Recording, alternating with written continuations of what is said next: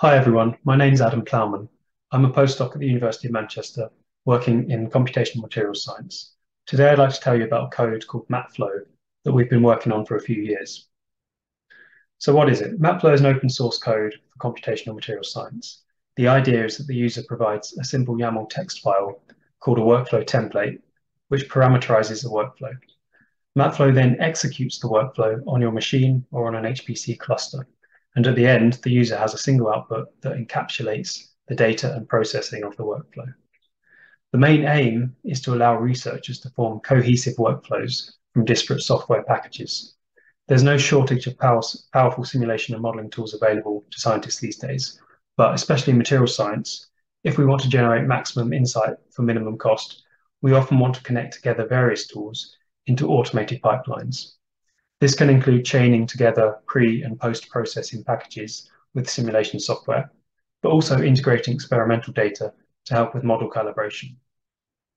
MatFlow aims to do this whilst also making reproducibility and transparency easier for researchers. So once we have the single output from the workflow, we can reuse part of it in another workflow or upload it to a public data repository and generate a DOI that can be cited in a paper, or we can share it on cloud services so other researchers can inspect it. So next I'm going to discuss a little bit about how MatFlow works, but to make sure you can follow along with the example, I'll firstly give some context to the sort of work we do in computational material science. So often we have a material or we're developing a new material, and the question we want to answer is, does my material have suitable properties for a given application? So for example, is it strong enough or hard enough? Increasingly, we can turn to computers to help answer these questions. Computers can be very good at things that are more difficult to achieve with experiment alone, like, for example, systematically sampling some parameter space. But to make sure the simulations we use are accurate, we still need experimental input to calibrate the model. If you look at a metal at the microscopic level, you'll see it's made up of many grains, each of which has its atoms aligned in a different way. The shape, size, and orientation of these grains all affect the overall properties of a material. So when we prepare to study a material virtually using simulation, one of the important inputs to the simulation is this set of orientations, which is also called the texture of the material. To read and analyze the texture information from experiments, we use a software package called MTEX. Once we have our model set up, we can simulate how it behaves using another software package. This one is called Damask. And after the simulation is complete, we can draw some conclusions about the suitability of the material for a given application. So here we show just two software packages, MTEX and Damask, and quite a simple pipeline. But we can imagine scenarios where we have many different software packages that connect together to form complex pipelines that could include, for example, repeating something until an output is converged. In these cases, MatFlow can significantly streamline the work. So how does it work? We start with a workflow template. This can be written as a YAML or a JSON file, or it can be built in Python using the MatFlow API. A template is essentially a list of tasks that you'd like to execute. Each task has a well-defined input and output parameter set. In this example, we're firstly taking the orientation data from a texture file that was produced by an experiment. As an additional input parameter, we are specifying how many orientations we would like to sample from the experimental data.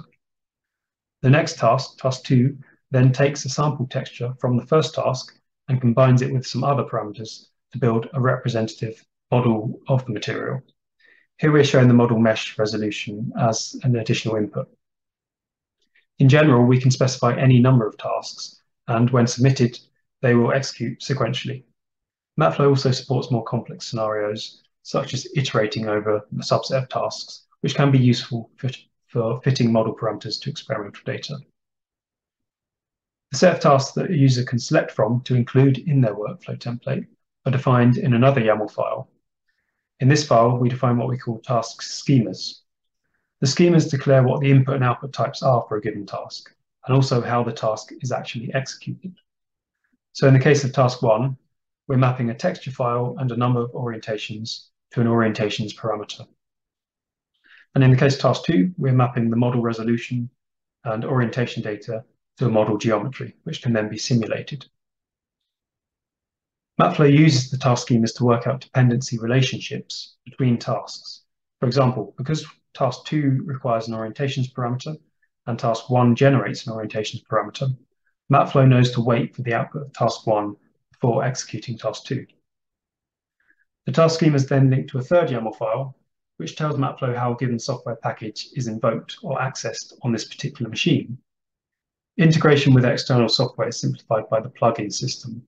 The method of integration varies depending on the software.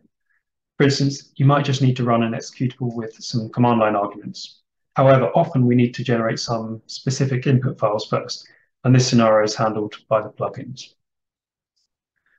MatFlow has been specifically designed to maximize reproducibility. So for example, the workflow template, task schemas, and plugins are all machine agnostic components. In fact, MatFlow relies on a separate package that we've written called HPCFlow. This package provides the workflow engine that defines the data model and handles interactions with HPC schedulers. HPCFlow provides a software development kit that can then be used to build domain-specific instances, which is what we've done with MatFlow for materials science. So MatFlow is a wrapper around HPCFlow and includes predefined task schemas, parameter definitions, and plugins that materials scientists will find useful. I'm now going to show a quick demo where we submit a workflow template using the MatFlow CLI and then examine the results using Python in a Jupyter notebook.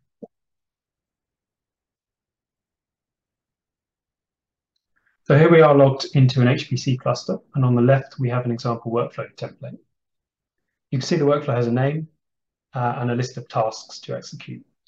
The first task is, as in the previous example, to sample some orientations from the experimental data using the MTech software.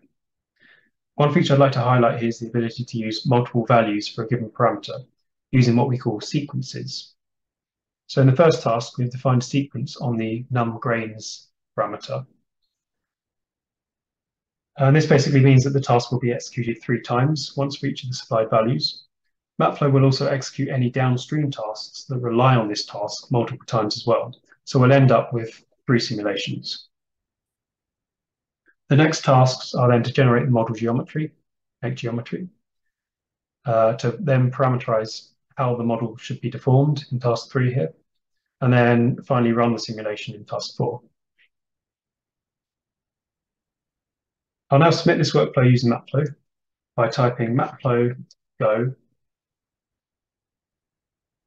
and then the workflow name, so demo workflow.yaml. We can see the MatFlow validates the template against the available plugins and then submits a series of job scripts to the scheduler corresponding to different workflow tasks. Now I'm going to demonstrate how we can use Python to examine some of the data in a workflow similar to one that we just submitted. So we'll first load some imports and the load workflow function from MatFlow, which we then use to load the workflow into a variable. So now the workflow is loaded into memory. And because we used a sequence in defining our workflow, we actually have multiple simulations to look at here. And we refer to these as multiple elements. For each element, we can add a trace to a plot by extracting the relevant data from the workflow.